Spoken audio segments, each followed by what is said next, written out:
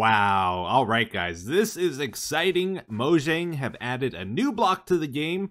Another one for the 1.16 update. You know, I thought they were done with the update. I thought that was it. Yeah, there's a new block called Cracked Nether Bricks. Now, technically, it's been in the game for quite a while, but I just discovered it today. Somehow I missed this one. I knew about the chiseled one, but I didn't know they added this. So you just take the regular nether brick and you smelt it. Can't craft it. That's probably why I didn't see it. Oh, look at this. The cracks are in the exact same place on every block. Now, if you guys were worried about the EnderPorters that I had forgotten about them, no. I want to get EnderPorters all around our world. Trust me, it just takes a lot of time to set these up. So I'm trying to do like maybe one an episode. But I gotta like dig the tunnels, run the redstone, hundreds of blocks. That's actually surprisingly time consuming.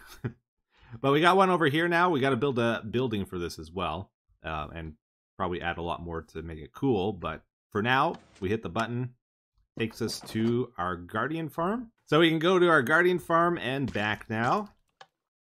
Look how fast that is, too. That's insane. Yeah, so to give you an idea of what's happening here, we're just suspending our ender pearl in the bubble column, and then whenever we want to activate it, we'll teleport. And we've run redstone hundreds of blocks to different locations in our world, so that we can teleport hundreds of blocks at the press of a button, basically. So that one takes us all the way to over here. We also had another one that we set up previously. This takes us to our stronghold, which is a few hundred blocks away as well. And basically you just load the pearl, hit the button, and then you go back. So this one, it takes a couple seconds to activate.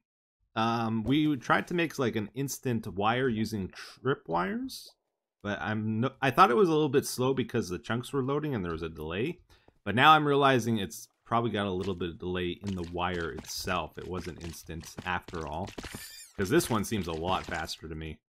Yeah, so for this EnderPorter, we just went for the old school instant wire. This has been in the game for many years and probably won't break anytime soon. Yeah, so last episode I introduced the big project plan to you guys, the lab, the Etho's lab, as many of you are calling it. We gotta get building that thing today. We gotta get it up and operational. After all, without our lab, how are we gonna explain all the mysteries of the Minecraft universe? Oh, I know what you might be thinking. Etho, come on. Minecraft's over 10 years old. There's no mystery left in this game. You would think that, but then can you explain to me? How did I make the llamas walk around Sandy City? You can't, no. Before today, you probably didn't even know cracked nether bricks existed. There's mysteries out there, guys. We gotta discover them. We gotta explain them. We gotta see all the craziness. And the lab is gonna allow us to do it. I mean, look at that, guys. Can you explain that? I could probably explain it to you, but I'm not going to tell you. I'm gonna leave that as a little puzzle for you guys. Now, before we get to building our lab, we got to clear out a massive area in that mountain, hollow it out, which got me wondering about the respawn anchor. Now, speed mining has been the fastest way of mining in this game for the longest time. Technically, TNT is faster if you have the TNT. Generally, for TNT to be faster, you need to either dupe the sand or dupe the TNT, which is not something we do in our Let's Play here. So we need to try respawn anchors. So these emit a massive explosion, and they should be faster than speed mining if you can survive it. So we got blast protection pretty much maxed out here. I want to see how much damage this actually does. And we're going to try have our shield equipped to take the blast as we right-click this thing. You ready for it? I don't know if we can do that. Well, it's survivable. Just barely, though. Oh, snappers, we might be onto something here, actually. I wasn't sure at first, but I've done a bit more testing, and this might be a game-changer idea. So, the cool thing about respawn anchors is they're kind of farmable, right? You get the crying obsidian from the piglin bartering, and the glowstone from villager trading, so you can acquire them fairly easily. And you need glowstone to activate them. We got to clear out this room. This is where we're going to be putting our block breaking lab. We got to go about 15 to 20 blocks up in this area, which is a fair bit of land to clear, right?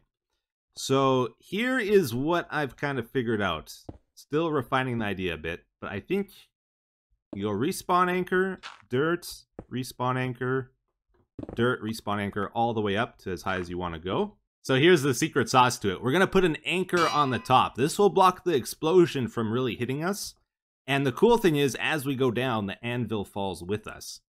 So I think this is all we got to do. So we right-click the glowstone, then we right-click the anchor, and we took like no damage.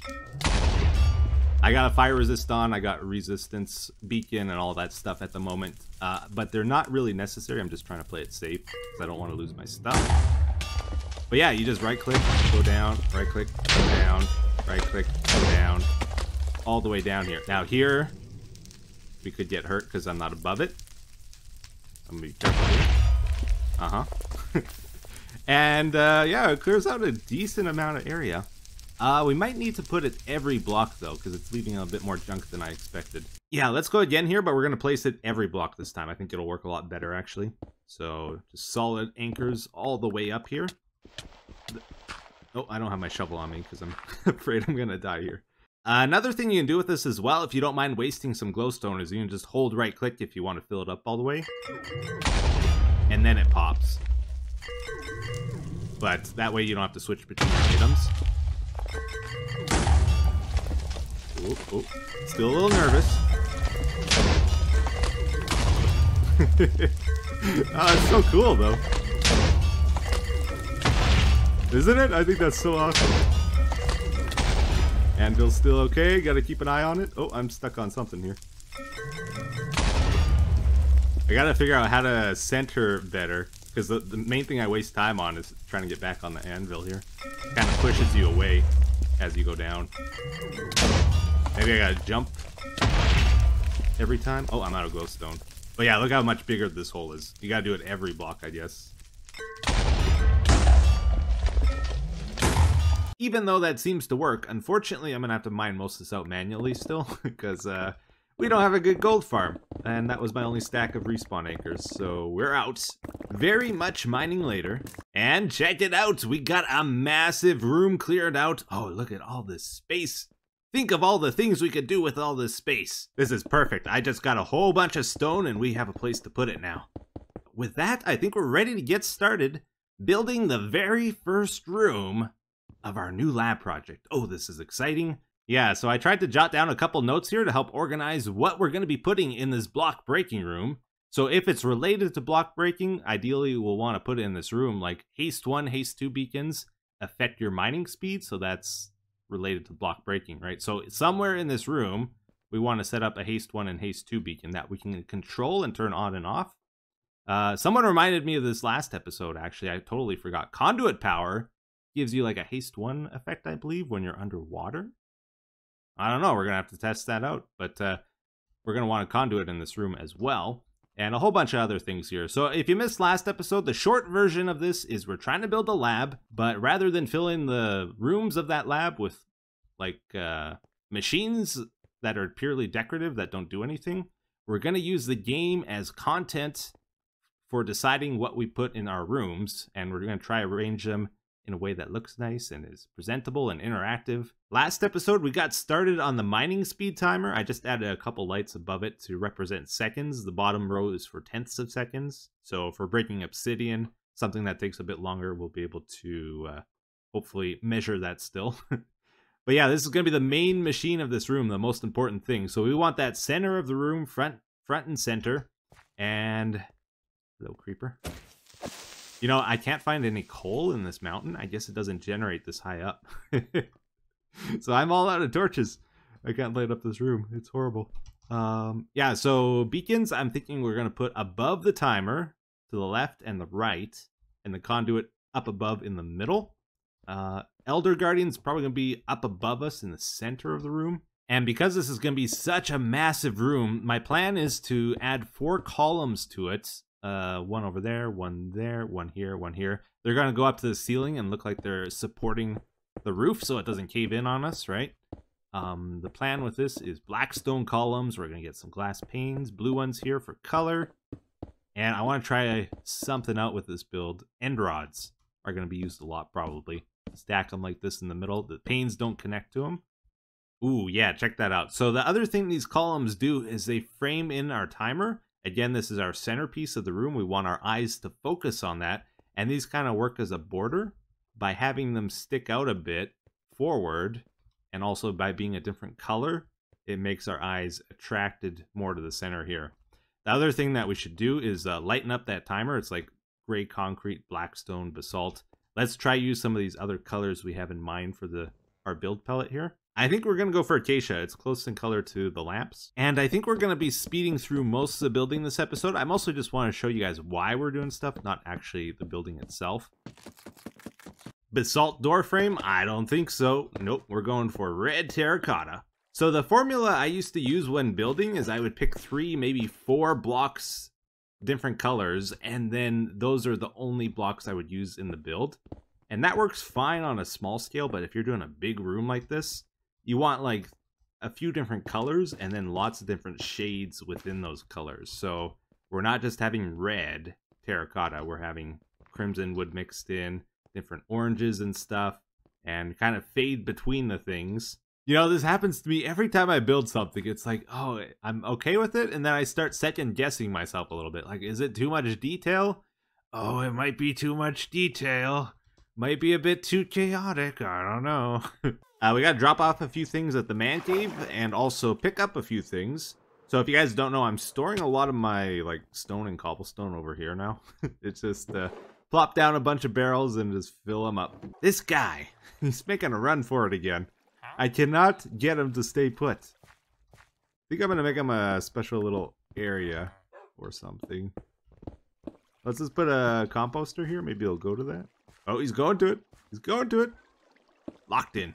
Got to get our tools repaired. You know, it happens to all of us. You're mining, you're not paying attention, and bam, you break your diamond pick. It's the worst feeling ever. Nope, not anymore. Now you can break netherite picks. Oh, I haven't done it yet, but I'm going to be so sad when I do it. Yeah, so at first when I was designing this, I just did a rectangle shape for the timer, and it looked okay, but it was very plain. So I went back and I've added a woohoo at the top there, and that just makes it a bit more interesting, I think. And you can see we got the most acacia in the center. Again, that's to help focus our eyes on the center, and there's a little bit less on the sides. And also the center is the biggest portion of the thing. But yeah, we are on number 2 of our list here, block hardness stash. So we have a machine to figure out how fast we can mine blocks. We need the blocks now. So we're gonna have in these spaces here a stash of all the blocks in the game. Ideally, I don't know if we're actually gonna get to doing that, but we'd probably want a stack or at least 4 blocks of each thing in these chests, and hopefully name them according to their hardness level.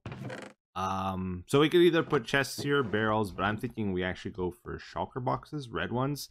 It's a little bit more expensive though, unfortunately, but I think it's gonna look way better. All right, everybody, so we're gonna do a building montage now while I talk about some of the feedback we got on the last episode. And whew, over 4,500 comments, guys. That's a lot of opinions. Got some great feedback, so thank you for that, guys. It's very useful to see some of the thoughts about it. So yeah, it is a very polarizing idea, it seems. Some of you are really in favor of me doing this project, and some of you seem to be not so much in favor of it. Some valid criticism got brought up that I hadn't thought about, actually. So I've taken that in, and I think it might adjust how we do this project a little bit. But also, I just want to say we'll probably roll with it for a few episodes and just see if you guys like it or not. Because it's hard to judge if you like it or not. Even I don't know what we're doing exactly until we actually just get down and start building it like we are today. So yeah, I think once we make a little bit of progress on it, I'll check in with you guys again and see if the thoughts are the same or if they've changed at all, and then figure out what to do from there. Oh, snappers. All right, everybody. Well, I've been building like an absolute madman here for the last few hours, and whew, this is a big room. This is a crazy room. I don't think most of the rooms we do in this project are going to be quite so big and complicated. This one's sort of special, I think. But man, I have been having an absolute blast working on this. This is unlike anything I've ever done before. And I think it's turning out pretty good. The colors are a little crazy and everything, but I'm liking it, actually. Aha. Anyways, as you guys can see, this room is fairly busy. There's a lot of stuff going on here. So I'm going to try to give you a tour now and sort of point out what the stuff is, what it does, and what we need to do with this still. I'll start off by saying I ran out of time. There's supposed to be like some side wings onto this still, and I didn't get to that. Which is probably good though, because if you guys think of something I forgot here, we'll still be able to add it pretty easy. Also, yeah, we got this bridge over here, which is kind of cool. But there's an area underneath, which is also unfinished. I'm planning on putting like a glass dome here with an exhibit in somewhere around here. That way we can still look out and see the cool scenery here, which I think will be good. But yeah, we added another column, like we had the original 4. And then besides these ones, I added another one so we could put a staircase between. So you go up the staircase. Did you see him? I saw him. He's over here. Oh, he can't get to us, though. Whew. So we'll probably have a door that leads to the facility over here. We also can then go across the bridge and get a pretty good view, good overview of the room here. So you can see the beacons nice and easy from here. You'll notice I made the middle area a little bit brighter red, and then the sides are the crimson stem a bit darker. And it just kind of makes the center more important, I guess. This bridge is just acacia trapdoors. We've got some end rods in here. Kind of feels like we got some wiring running under metal grating is what I was trying to go for. And then chains as railing. Couple lanterns and stuff. Again, we'll probably have another door here to lead to the facility. Now, I want to clarify something here. When you guys look at this, you're probably like, Etho, I thought you were building a lab. I was expecting quartz and white concrete, bright colors, clean cuts, typical lab stuff, right? And I went for more of a grungy, dark-themed thing here. So just to sort of explain that, we're splitting the project into 2 main areas. We have the wiki entries, that's what this is. These are going to be, in general, darker themed, more grungy looking. But it'll depend on what we're putting in the room. Like if we have something involving water, it'll probably be aqua themed. Or if we're doing something with plants, it'll probably be plants, nature themed, you know. But the other part of the project is going to be the facility, the support thing that connects all our rooms together and provides transportation and anything else we might need, right? That will be the typical lab, super clean, bright white colors and stuff, and we'll have a clear distinction between the two.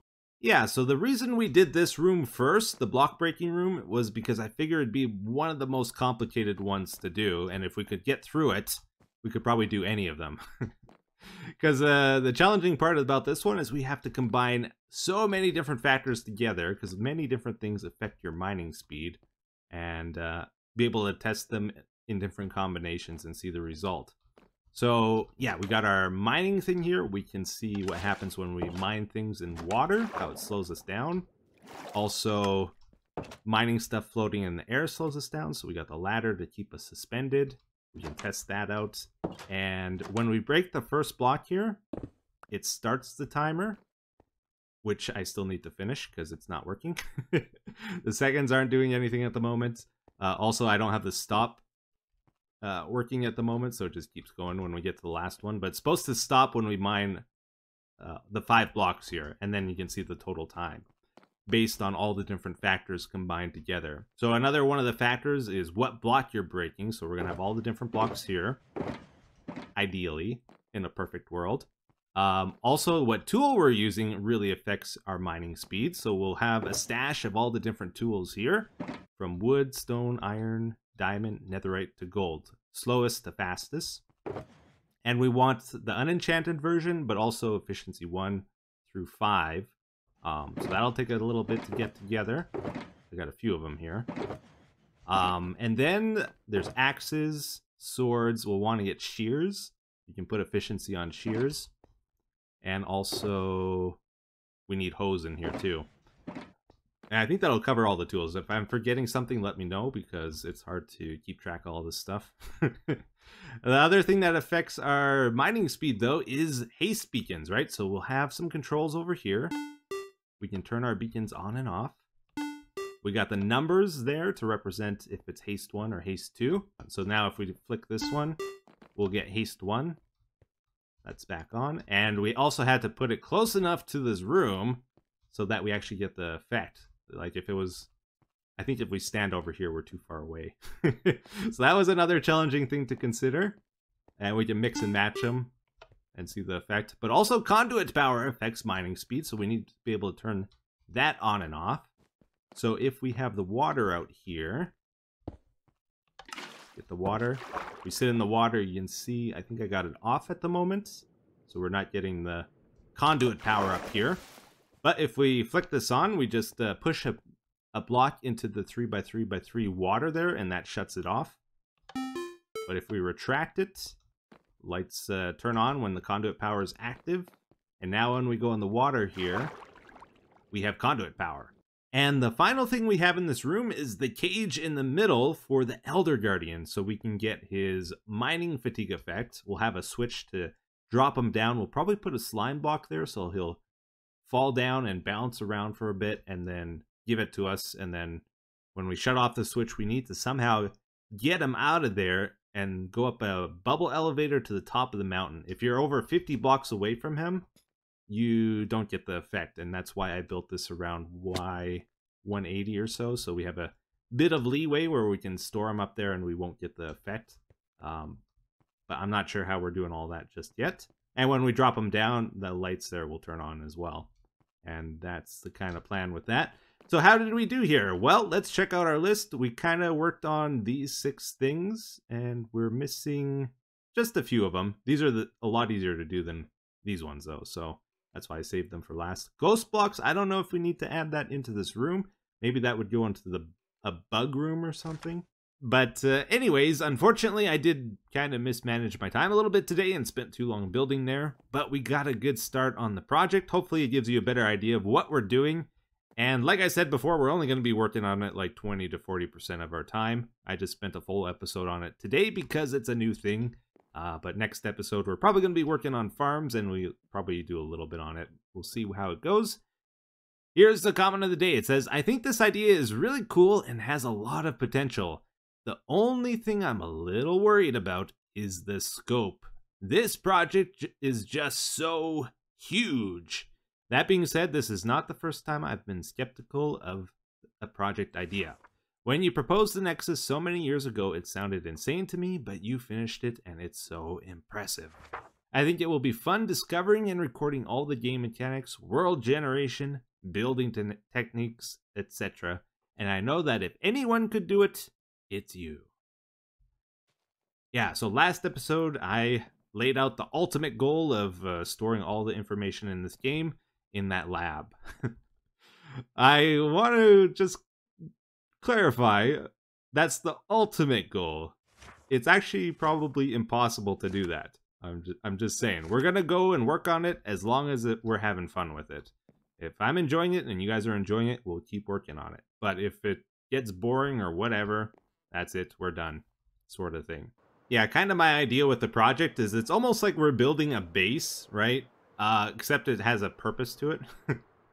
Not just like building stuff for the sake of building it. The thing about this game is like, yeah, you can make farms, and farms serve a purpose, right? Well, technically they don't. They just get you resources. If you don't actually use those resources, farming in this game's kind of pointless. If you're just building in this game and the buildings don't do anything, they're kind of pointless. So I thought this would be a good way of combining like building with a purpose. And also the building's going to be extremely expensive, so it's going to encourage us to build more farms in our world and do things that we don't normally do in our world, because the scope of the project is the whole game. So that's kind of the whole idea behind the project. And yeah, we need to get stuff. I used our last beacons today, so we got to get a wither skeleton farm set up, and yeah, stuff like that, right? Anyways, hopefully you guys enjoyed today's episode. Thank you for watching. Until the next one, take care, have a good day, bye bye.